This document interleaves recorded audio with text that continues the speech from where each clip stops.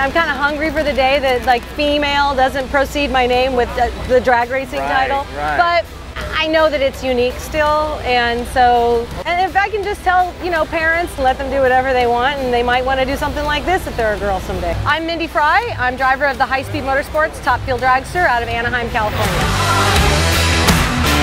I grew up in my dad's chassis shop. I've been doing this my whole life, yeah. I mean, I took some hiatus when I lost my dad to cancer, and then I came back in 2000 and then started lobbying for Top Fuel, and these guys gave me a shot in 2004. Fantastic. And so, yeah, haven't looked back. Well, so I hear you guys are kicking butt over here. You're 7 out of 9 times you've won this race. Well, this team has.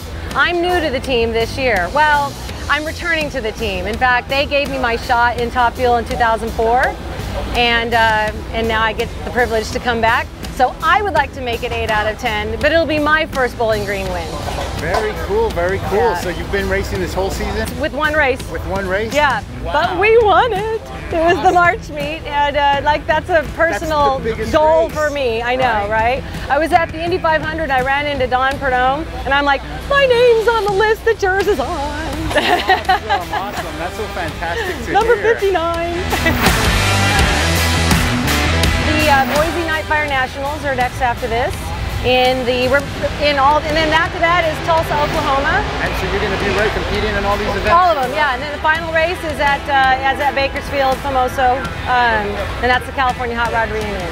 Very cool. So, you know, we're just trying to methodically get more and more consistent and run in the 50s. And if we do that more times than we don't, hopefully we'll have the championship at the end of the year.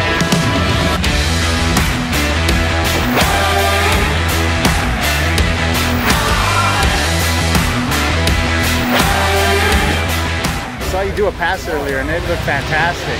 Yeah, well, I told Tom I have 3 words for this car on that run. Cadillac.